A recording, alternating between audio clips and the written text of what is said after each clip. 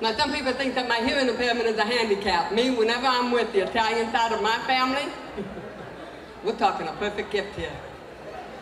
Can you imagine a hearing impaired child who is just learning how to read lips and to be with a bunch of Italians whose mouths are going 80 miles an hour?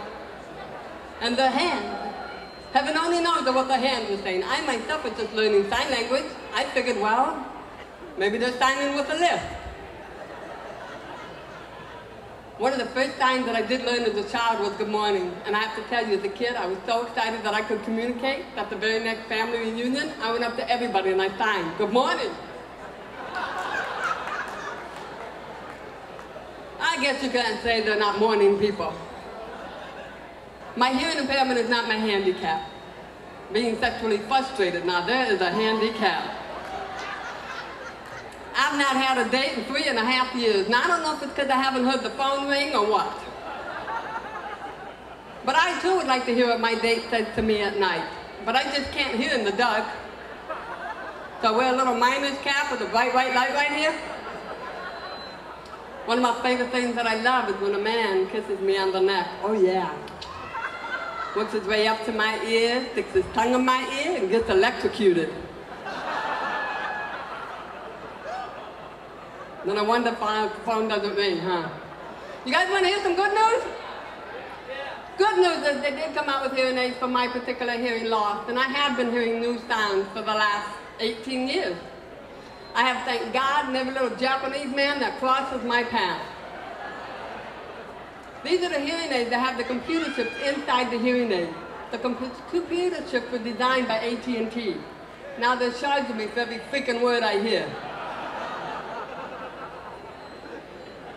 One of the first sounds that I did hear were the birds. And I tell you, I cried like a baby. I was walking down that street and I heard that little bird and I looked up in the tree and I just said, damn, birds are difficult to lip read. They've got these tiny little beaks.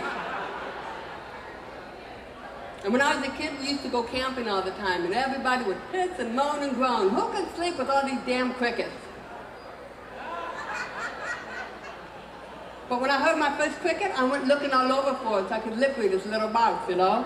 I got the tail end of it. Go ahead, lady, lip read this. I had a difficult time locating where sounds were coming from. Like the first time I heard myself pass gas.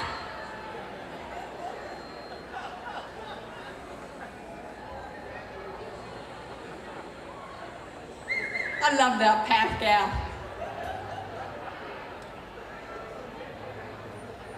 She's such a good little fighter, isn't she?